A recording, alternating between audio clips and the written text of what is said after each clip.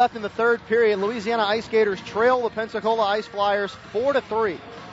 Gators have put 33 shots on net, but we're scoreless so far in the third. Netminder has been pulled for Louisiana. McNeil trying to hack at the puck out in front. 17 seconds on the clock.